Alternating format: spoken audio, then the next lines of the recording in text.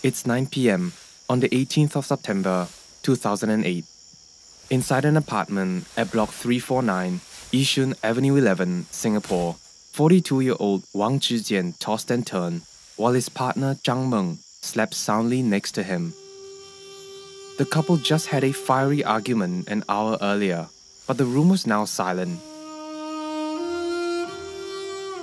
According to court documents, Zhang Meng entered the bedroom at 8 p.m. that night and told Wang that both her daughter Jian and herself were craving another meal of crabs. Wang, who was already struggling with his finances, reminded her that every meal of crab would cost him more than $100. He suggested for the family to eat something else instead, as he wanted to save up the remaining cash. Zhang Meng did not like the sound of this. She began to insult his financial capability, calling him a poor fellow. She even said that he was produced by dogs and donkeys. It's a simple translation of a derogatory term used in Chinese. Some of the more abusive expressions in Chinese often compare the insulted person with an animal of a lower class. Wang, who was faced with a barrage of insults, remained silent. The argument eventually died down, and Zhang Meng tucked herself into bed and went to sleep as if nothing had occurred. Wang, on the other hand, was now burning with anger. His frustration intensified as he thought long and hard about the life he was promised but didn't actually have. Prior to this, he was told by Zhang Meng that their new life in Singapore would be different. It would give them a chance to start over and put away the troubles of their past. This was what he least expected. He must have felt that he was getting cheated. Zhang Meng had squandered his money carelessly, and yet he continued to spend his money on her, out of love. But was his love worth spending his life savings on expensive dinners, luxury handbags, branded clothes, and last but not least, crabs?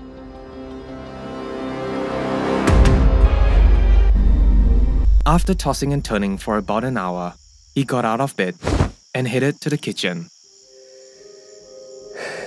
With both of his hands placed on the countertop, he made every effort to cool himself down. Wang was hurt. His ego was hurt. According to psychologists, men are by nature emotionally dependent. For many males, especially those above the age of 35, a man's sense of self is defined by his abilities and accomplishments. They get sensitive and sometimes defensive in touchy areas such as finance, women, and the questioning of their authority. Wang felt that he had already provided the basic necessities for them. He knew that the luxurious lifestyle she desired was unsustainable, but being mocked for it was enough to drive him to the brink of insanity.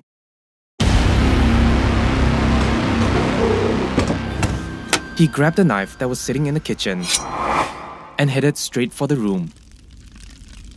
Consumed by a burning anger, he entered the room and closed the door behind him. The following statements were made by Wang. I returned to the bedroom and Zhang Meng was sleeping on the mattress laid on the floor. She rested her head on the usual flowery pillow, lying on the mattress and her face facing the ceiling. The room was in darkness as I did not switch on the light. I closed the bedroom door and went up to Zhang Meng. I could see her figure on the mattress, although the light was not switched on. The knife was in Wang's hand, but Zhang Meng was still sound asleep.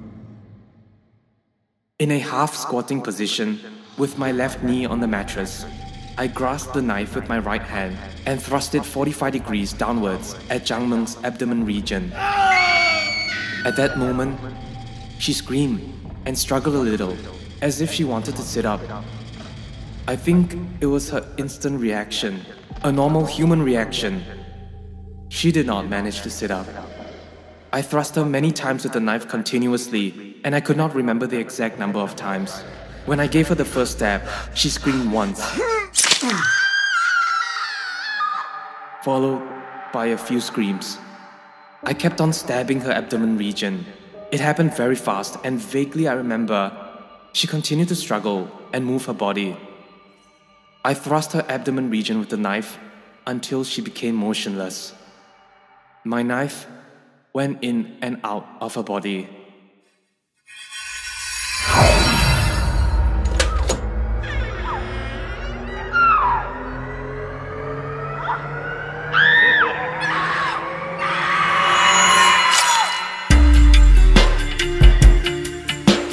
You're listening to Heinous, an Asian true crime podcast brought to you by MediaCorp and produced by One Up Media. This episode might contain scenes of violence and criminal activity. Listener discretion is advised.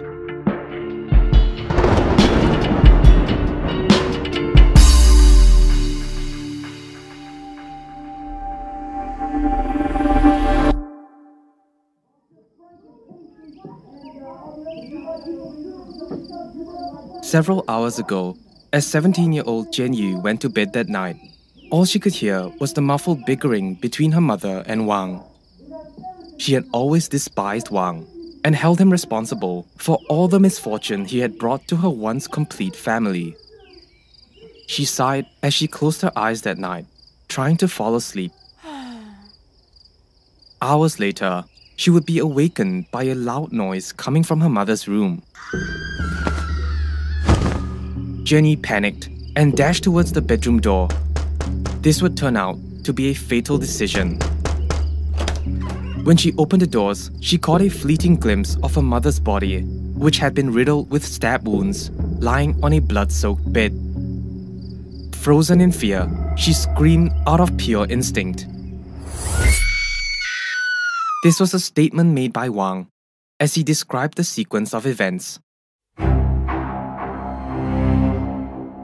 When I was thrusting Zhang Meng's abdomen region with a knife, suddenly the bedroom door opened.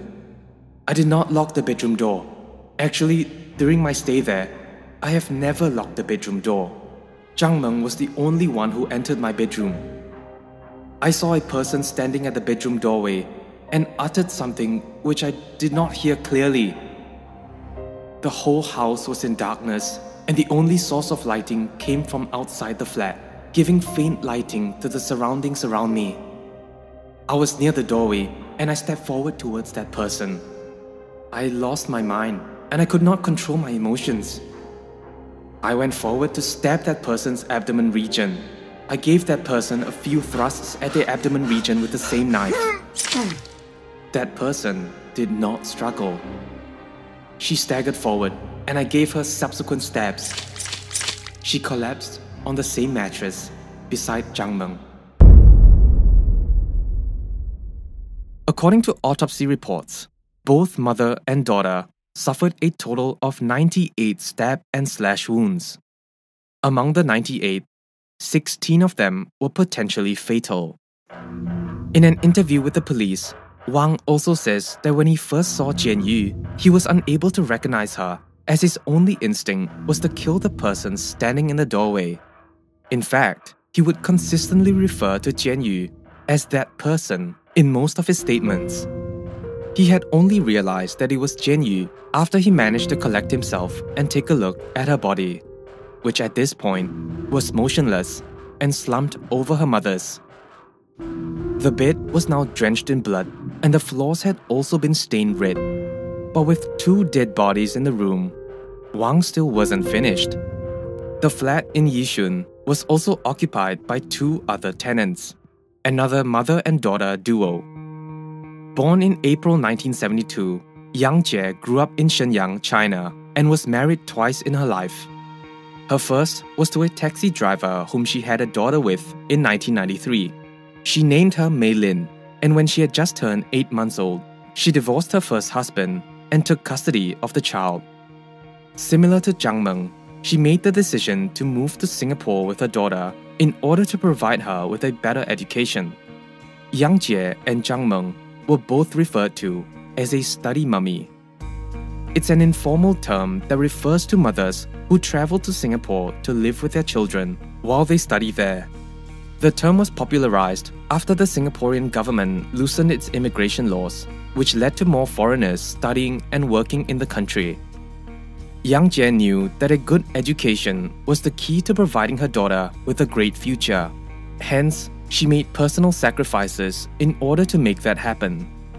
Records state that she resigned from her job as a real estate agent and even sold her house in order to cover the living expenses and tuition fees in Singapore.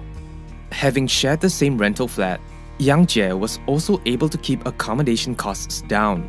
And it was also a bonus that her daughter Mei Lin went to the same school as Jian Yu at the time. Both mother and daughter pair could have shared a great relationship as they both were from the same country and were currently in similar circumstances. But that night, Yang Jie and her daughter weren't spared from Wang's wrath. Some of the details may be extremely disturbing, but this is 15-year-old Li Mei Lin's harrowing account of what happened that night. Both her mother and her had been asleep, but woke up startled by the sound of heavy breathing outside her bedroom. She then heard Jian Yu's familiar voice screaming for their attention in Mandarin. As the screaming subsided, the door swung open and Wang barged in. Mei Lin screamed as he slashed her multiple times with the knife, while her mother Yang Jie hurried past Wang and out the bedroom door. The slashing continued even as she placed her hands up and knelt down with her back against the wall.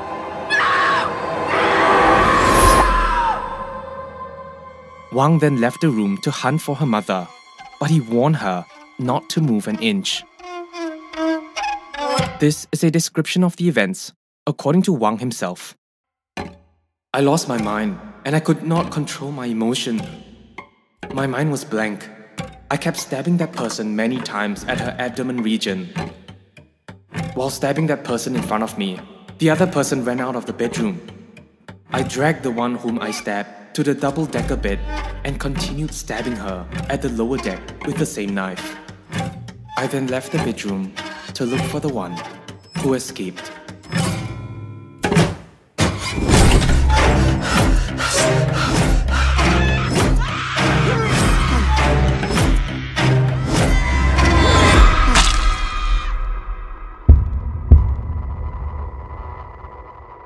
When Wang left, Mei Lin tried to escape by scurrying to the bathroom.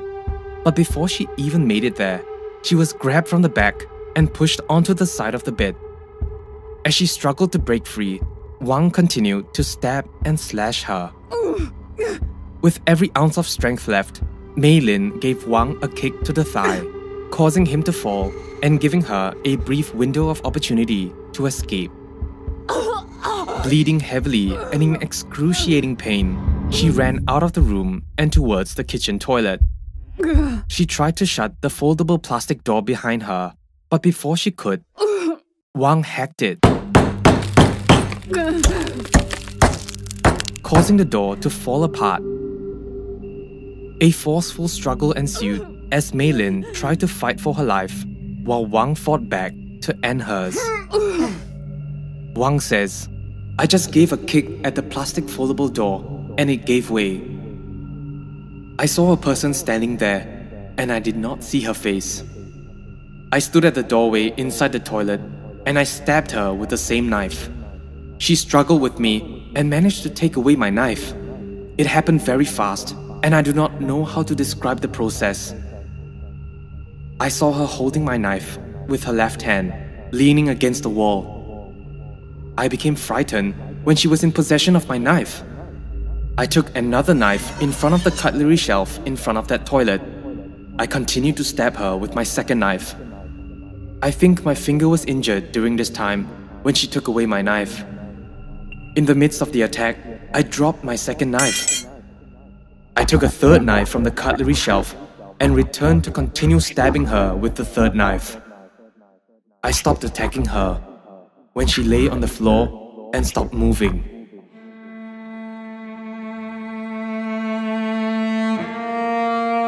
The only thing Mei Lin remembers before her eyes shut was praying to God for death to come soon.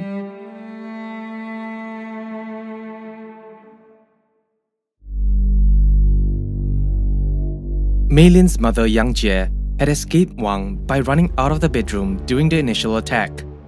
Wang knew this and was looking for her. According to him, It was around this time when he noticed several units from the opposite blocks start to light up. He said he saw residents standing by their windows and looking down at the direction of the ground floor.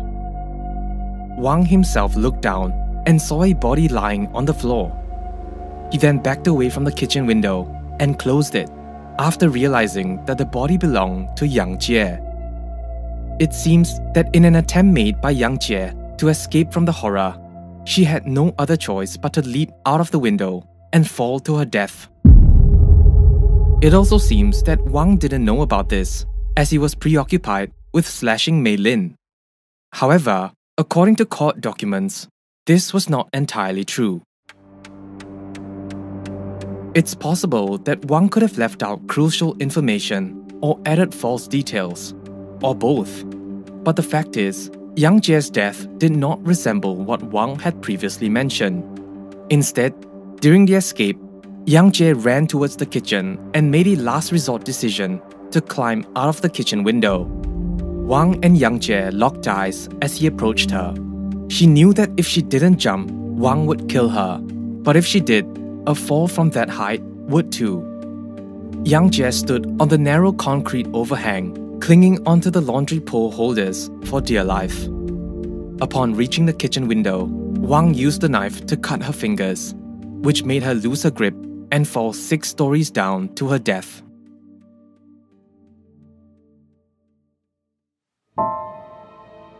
At around 12:50 a.m., police received a call that a woman was found lying motionless on the ground floor at a residence in Yishun. Immediately, a team from the Ang Mo Kio Police Division was dispatched to the scene to investigate. Upon their arrival, several residents were seen near the body.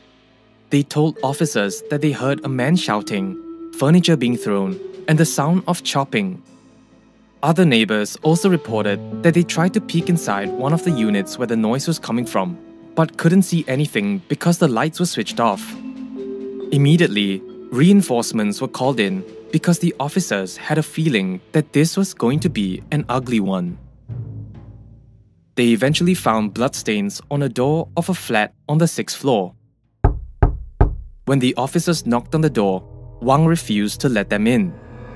Firefighters were then called to break the door down, and upon entry, blood was seen everywhere. Wang Zhijian was detained, and the bodies of Zhang Meng and her daughter Jian were found inside one of the bedrooms. Another girl was discovered lying in the kitchen toilet. Miraculously, she was alive, and paramedics immediately rushed her to the hospital for treatment. The girl was 15-year-old Li Mei Lin, the only survivor of Wang's horrific onslaught that evening.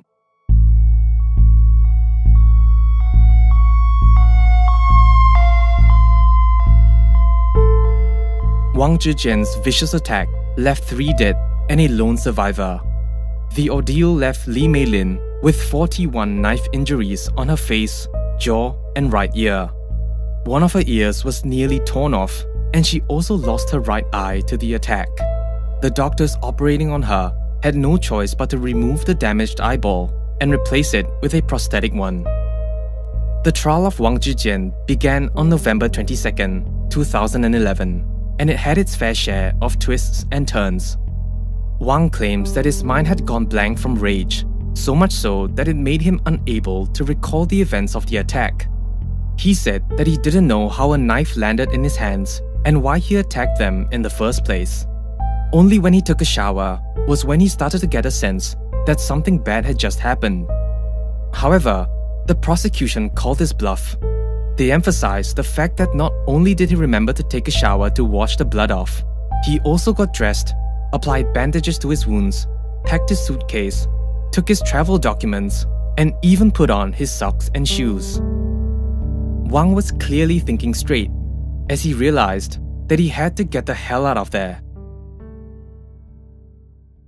The long and winding trial saw a number of appeals, including one from Wang's attorneys, who tried to put up a defense of diminished responsibility. Usually, diminished responsibility implies that the accused wasn't fully himself when he committed the murder. Take, for example, a mental illness, or for the case of Wang, the mental agony he felt when he stayed with Zhang Meng. If successful in proving his defense, he would only be convicted of culpable homicide, not amounting to murder. The punishment would be anywhere from life imprisonment to a fixed term of 10 years, instead of the death penalty for murder. On November 30th, 2012, the final day of the Yishun Triple Murder trial, presiding Judge Justice Chan Seng-on delivered his judgment. For the deaths of Zhang Meng and Feng Jianyu, Wang was found to be indeed suffering from diminished responsibility. The judge attributed this decision to the anger that Wang felt from the humiliating mistreatment by Zhang Meng, which finally led to him losing his control and stabbing her. For Jianyu, it was ruled that Wang indeed did not recognize her during his state of frenzy. Bringing up Wang's earlier statements in which he described Jianyu as the person standing at the doorway, the judge considered the deaths of both Zhang Meng and Jianyu as a single transaction. Wang was found guilty of culpable homicide not amounting to murder for the deaths of Zhang Meng and Feng Jianyu. However, in the case of his third victim, Yang Jie, Wang was found not to be suffering from diminished responsibility. Due to the extended length of time between the murders, Wang would have had plenty of time to fully regain his composure and his mental faculties. Additionally, all his stress and bottled-up anger should have already been released by then. Therefore, the judge found Wang guilty of second-degree murder and handed him the death sentence.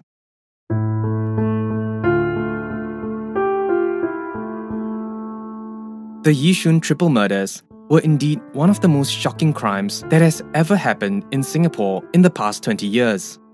The effects of the crime were felt throughout the nation, particularly among other study mummies in Singapore. It had sent major ripples among the Chinese community and quickly became one of the most frequently discussed topics on online Chinese forums. Some of the study mummies living in Singapore at the time even spoke out about the incident. One of them said that she's extremely saddened whenever there are any negative reports about Chinese study mummies in Singapore. She expressed that she, as well as every other study mummy, want nothing but for their children to have a good education in Singapore. Despite the tragic events that took place in her life, several articles state that Li Mei Lin continued to press on in life and even graduated with a diploma from a local polytechnic. It's been 11 years since the verdict, and still, there is no doubt that the heinous murders continue to leave a significant impact on her life. Mei Lin has since turned to Christianity in an effort to find solace over this event. The heinous team continues to wish her all the strength and resilience to carry on. A Chinese national who killed 3 women in a flat in Yishun 4 years ago has been sentenced to death. Wang Jian was tried for the murder of his lover, Madam Zhang Meng, her teenage daughter, Feng Jianyu, and their flatmate, Yang Jie.